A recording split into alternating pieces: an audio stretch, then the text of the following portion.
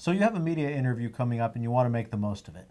To help you sharpen your communication skills, we're talking with Susan Blake. In her career as a TV news anchor and reporter in one of the top 5 markets, San Francisco, and nationally on HGTV, Susan has interviewed foreign leaders, top U.S. politicians, and Hollywood celebrities. She has reported from the floor of political conventions and worked on documentaries in India, Japan, the Middle East, and Mexico.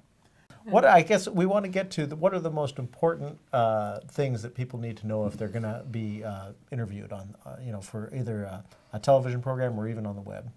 So if someone is called or they're making a request to interview you, there are some of the very basic questions that you need to ask. You need to know really who is the reporter that's calling you, and what organization do they work for, and how is that interview actually going to be used? And there are a lot of different things to take into consideration with that.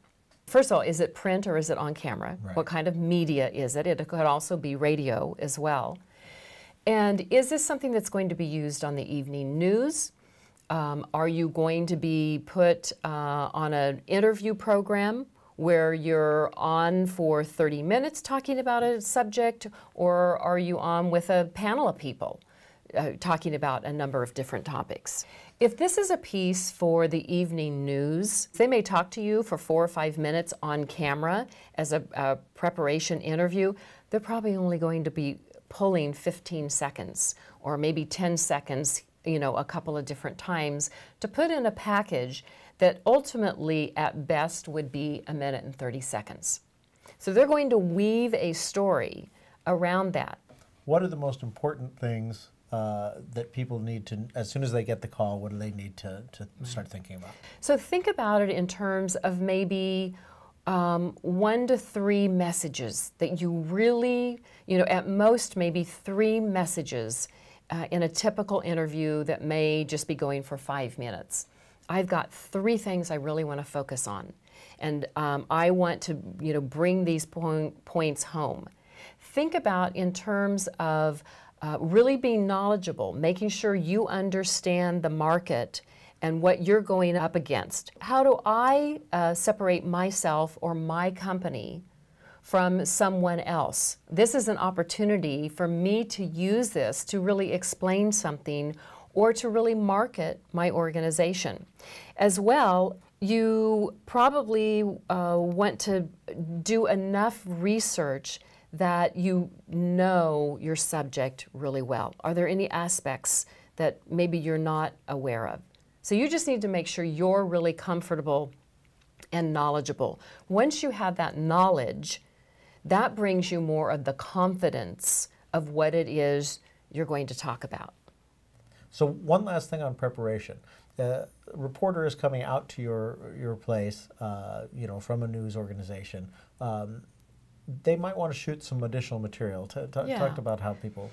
Anytime you're talking about on camera, where you're adding that other dimension to the visual. And so oftentimes they will ask you, do you have a photograph of this, or do you happen to have B-roll? Anything that would support your story that you're telling that is a visual component. If you're marketing yourself and you're using this interview as an opportunity to tell your story and market yourself, then begin to think, as a business, do I already need to be shooting B-roll, or what are some of those visual supports? If you have any other marketing materials, that's always something that's good to think about. Also, that helps tell your story. Like, remember, we talked about the preparation and what are your 1 or 2 or 3 points that you really want to talk about. If you have the visual support to go with that, those two can come together and really tell a strong, powerful story for you. Right, and having been on the producer's end, sometimes if the business owner can tell me what to shoot, so we're there with the camera, it's like, oh, shoot this person doing this, it helps to tell my story. Or if you have, if it is a restaurant that you're just opening up, and maybe it was like your grandmother inspired you with all of her great Italian or Mexican food or whatever it was. It's like, hey, here's a picture of my grandmother. Oh, yeah, this is where the story started for me. That really gets into that personal component of, wow, this person really has a great idea and this means something to them. It becomes a personal story then that you're sharing with other people, and that's always a great connection. Yeah, and it helps the producer to tell the story. Yeah, exactly. People sitting at home listening to an interview are looking for something that they can connect with, that is going to speak to their heart or is going to speak to them in a way that then your story or your product becomes memorable to them. Check out our full interview with Susan Blake, where, among other things, she tells us how to integrate your voice and body language to communicate your message. But it's speaking to what it is you're saying.